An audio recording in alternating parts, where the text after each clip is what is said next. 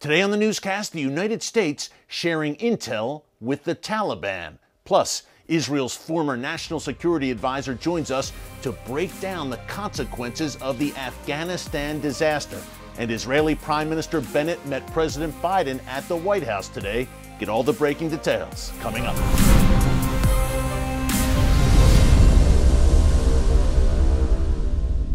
Hey folks, Erick Stakelbeck here. Welcome to the Watchman Newscast. The fallout continues from yesterday's deadly double suicide bombing outside Kabul airport.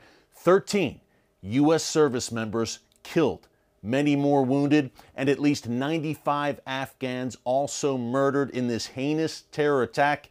ISIS-K, which is an offshoot of ISIS, claimed responsibility for this terror rampage. Lots of questions still remains surrounding this attack. One of the main ones, obviously, is why did the United States trust the Taliban to provide security around Kabul airport? We discussed all of this in a 1-hour live stream yesterday. You can check it out right here in our archives. Just go to Newscast and you'll find it there. While you're there, be sure to subscribe and click the notification bell so you get alerts every time a new video is posted. So again, we dug into all of this for 60 minutes yesterday, but one of the big questions that emerged was the fact that the United States apparently, and President Biden did not deny this at his press conference yesterday, provided the Taliban with a list of U.S. citizens and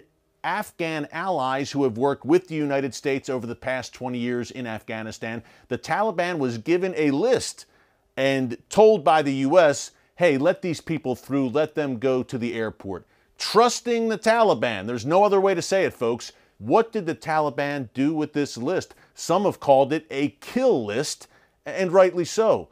U.S. citizens in the hands of the Taliban, the names, the identifications of U.S. citizens, Afghans. The Taliban has to be very happy right now to have that information, that sensitive information in their possession. Why would the United States share that info? It goes along with the complete debacle we have seen develop over the past 2 weeks in Afghanistan. Something to bring up, the commander of U.S. Central Command, Kenneth McKenzie, also had some very revealing comments along these lines yesterday. I want to quote them directly from foxnews.com. He said, "We share versions of this information with the Taliban so that they can actually do some searching out there for us." Wow, so we are relying on the Taliban to do search and rescue missions for American citizens. Not a very comforting thought. He went on to say they don't get the full range of information that we have, but we give them enough time to act, time and space to try and prevent these attacks. Again, President Biden has said time and time again, as has members of his cabinet, we do not trust the Taliban. The facts on the ground, folks, say otherwise. Sharing a list of U.S. citizens and Afghan allies, sharing intelligence and sensitive information with the Taliban, and relying to an extent, according to the commander of U.S. Central Command, on the Taliban to search and rescue Americans, apparently, and bring them to safety at Kabul airport. McKenzie went on to say, our plan includes reaching out to the Taliban, who are actually providing the outer security around the airfield to make sure they know what we expect them to do to protect us. And we will continue to coordinate with them going forward. Two things here. Number one, he just said we were relying on the Taliban to provide security, to secure the perimeter around the airfield where 5,200 American troops, as of yesterday, were still there. They were still based at Kabul airport. Secondly, he talks about the Taliban, what the Taliban needs to do to protect us. Folks, you heard it. We are now relying, apparently, as Americans, or at least Americans on the ground in Afghanistan, are relying on the Taliban to protect them.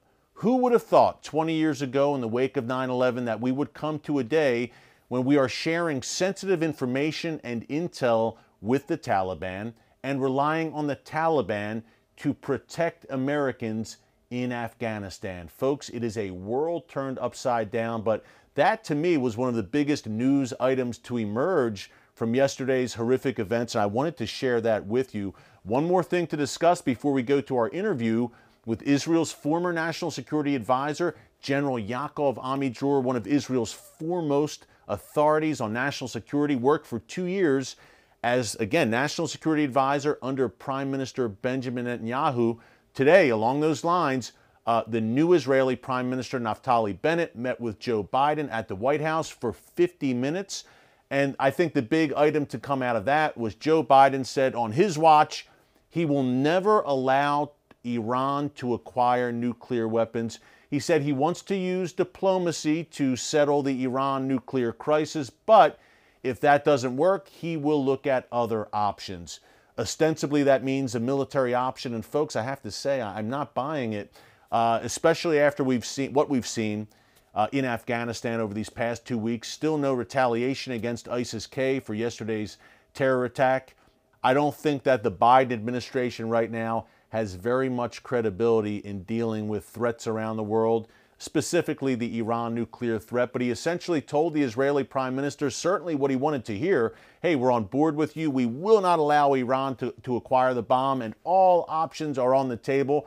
Barack Obama said the same thing. And remember, he cut that disastrous Iran nuclear deal. There has to be, folks, a credible threat of force backing up the words that are coming out of the White House. And right now in particular, in the wake of this ongoing Afghan debacle, that kind of credibility just is not seen in Washington, D.C. Hey, America's allies, can they trust America right now? And certainly our adversaries, whether it's China, Russia, Iran, North Korea, terror organizations around the world and beyond, they are literally scoffing at the U.S. right now. They're feeling emboldened and empowered. And again, the word I've been using is accelerate. They are looking to accelerate, perhaps, their plans now that they see the leader of the free world basically MIA in this crucial moment in world history. Hey, to talk about all of this and the repercussions of Afghanistan, the Bennett-Biden meeting, and the Iran nuclear threat, we spoke to Yaakov Amidror, Major General Yaakov Amidror. Again, he was the former National Security Advisor of Israel under Prime Minister Netanyahu from 2011 to 2013. He's also with a great organization called the Jerusalem Institute for Strategy and Security. We spoke yesterday. He had a lot of very important things to say. Take a look. No matter how this turns out over the next few days, it seems like the reputation of the United States may very well be damaged in the eyes of the world, not only to our adversaries, but even our allies may be questioning if the U.S. will stand with them going forward. What do you see as some of the consequences of this U.S. withdrawal and the way it was handled? I think that it is very important now that the United States of America will show the world, and mainly its allies, but its adversaries as well, that the commitment that the Americans took upon themselves, they are ready to fulfill, and are ready to stand behind and with their allies. In each place and state, it's a different situation, of course, but all in all, I think that it is very important now to bring back the credibility of the United States of America as honest and fair ally. And for that, Americans will have to show that they are ready to fulfill their commitments. Hamas and Palestinian Islamic Jihad were some of the terror groups to congratulate the Taliban on its victory in Afghanistan. Are there any effects here for Israel of the Taliban now running Afghanistan once again and the U.S. leaving in what's been a very chaotic withdrawal? I think that the situation of Israel is different than the situation of countries in the region, because we always said to the Americans and to ourselves, it's a commitment that we took upon ourselves, that Israel should be in a position to defend itself by itself. We didn't ask even once that American soldiers will position in Israel to defend Israel. So for us, the situation basically was not changed. Israel is ready. We are paying the price for building this capability to defend ourselves by ourselves. Israel is allocating more than 5.2 of its GNP for security, more than the United States of America. We have a compulsory service for almost 3 years for men and 2 years for women. So Israel took upon itself the burden of building its capability to defend itself by itself. This is why when the Americans are pulling out, and the sentiment in America is not to invest anymore in these endless wars in the Middle East, for Israel, it's not a big change because we anyhow didn't ask the American to fight for us. For some countries in the region, the fact that the American umbrella does not exist anymore, or if it exists, it's much, much less strong than in the past. It's a huge problem because in their calculation, America is there at least partially to defend those countries. So for some countries, it's a more problematic than for Israel. The fact that in the Middle East, there are groups like Hamas and Islamic Jihad and Salafi organization within the Palestinians, which identify themselves with the Taliban. There's a country like Turkey is saying that it is sharing the same vision of the Taliban and so on and so forth. For us, it's not a surprise. This is what we try to convince many, many people around the world, naive enough to believe that the Palestinian branch of the Muslim Brotherhood called Hamas is a different organization. No, it's a terror organization. A lot of people have asked me in recent days, what about Iran and the Taliban? What's the relationship like there? Do you have any insights on that relationship and where it may be going? It's a very interesting question. If you look at it from the ideological, religious point of view, they cannot live together.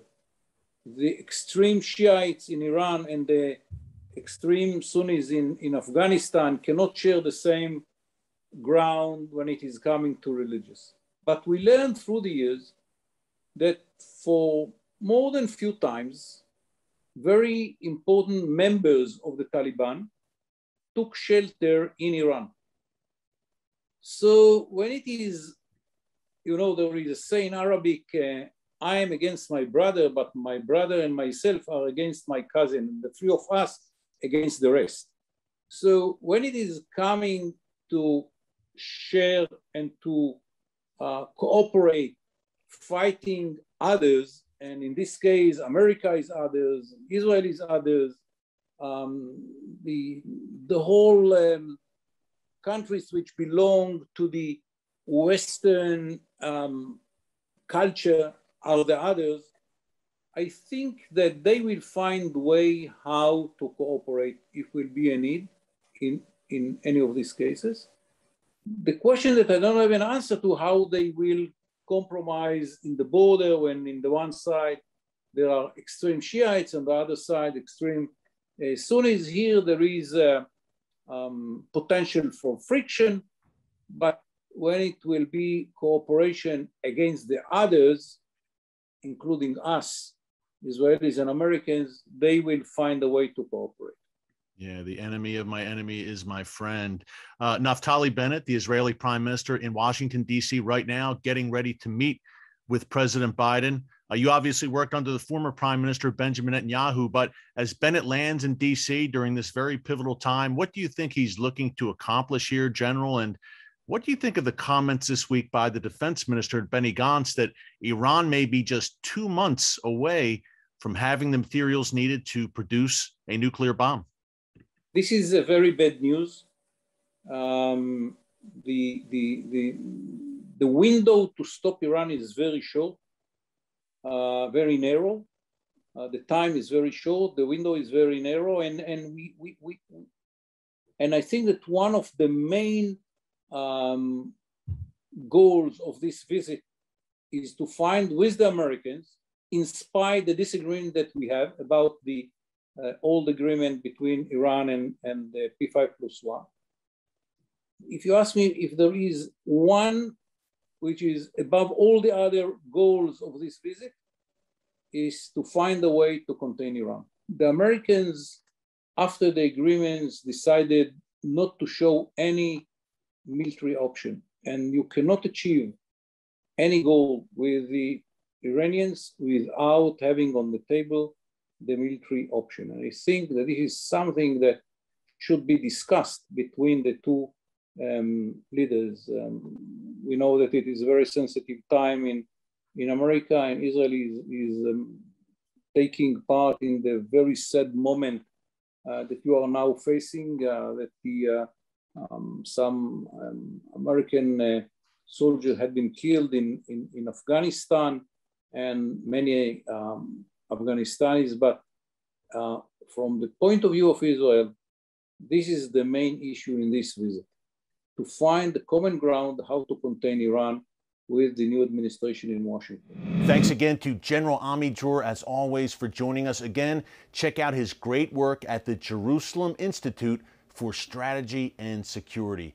What a week, what a busy news week. Of course, we will continue to bring you breaking updates on the situation in Afghanistan. If anything happens over the weekend, we will come to you. Be sure again to click the notification bell when you subscribe so you get alerts if we do indeed post some videos, some newscast updates this weekend. Hey, thanks so much for joining us here today on the Watchman Newscast. Until next time, God bless you.